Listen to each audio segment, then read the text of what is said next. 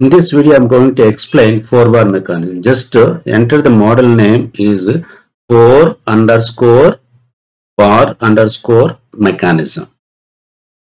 The space is not allowed. You can keep underscore.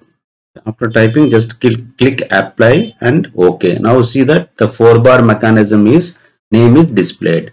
Now we want to draw the 4 bars. Go for the bodies, and here I want to keep width and depth is a fixed value 4 centimeters, 2 centimeters, and length for the 3 members I will keep the assumed values. Let us, I am keeping the 800, the fixed link. First I draw the fixed link.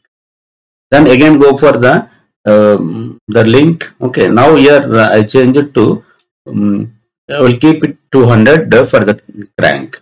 Just draw the crank. Okay, then again go for next the same link. Now I want to make it this is for the value. You can choose in such a way that it may be 700 or 800, whatever you want. You take it, okay, and draw it. Okay, then click that next link, this third bar. Okay, you can draw the 4th link.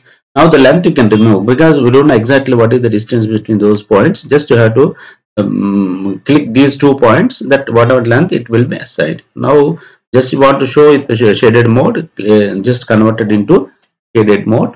Now assign the connections. Here you are using the revolute joint. Okay, connect all this part 2, part 3, and the center is assigned the revolute joint. Likewise, you can create all the revolute joint, part 4, part 3, and revolute joint. Next, part 4 and part 5, that center is a revolute joint. Again, the part 5, part 2, and the center is a revolute. So now 4 revolute joints are assigned. Then the fixed link, the bottom link is assigned is a fixed ground, and part 2 and center, that fixed that lock symbol is visible.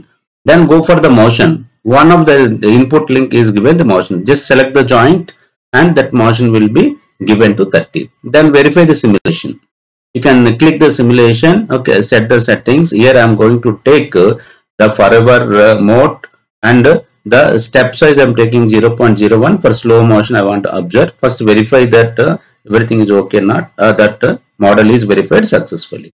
Then go for the animation. Now see that we are giving 0.01. It's moving very slowly.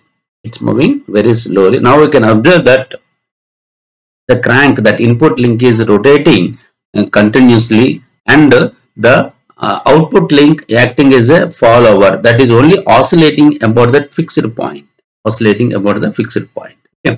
So that depends upon the oscillation and the angle of oscillation. That depends upon the length you have taken between the coupler link and the follower link.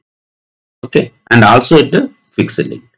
Now you can see the change the step size, and the speed is increased. Now we are analyzing. Now we are analyzing through the graphs. Just switch off, then go to the graph, click the graph.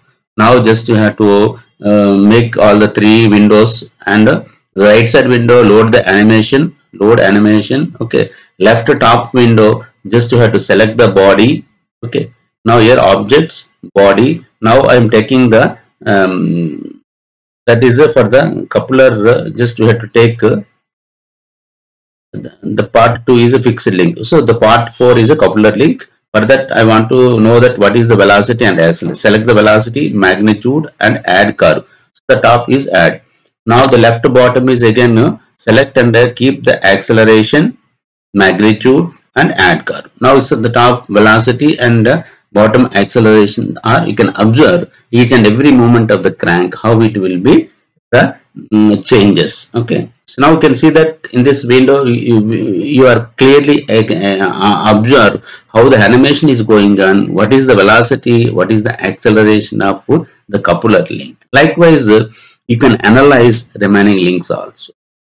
Okay, so you can see that how that graph changes velocity and acceleration. You can clearly analyze. This software is very useful to analyze these variations from one particular angle to other particular angle.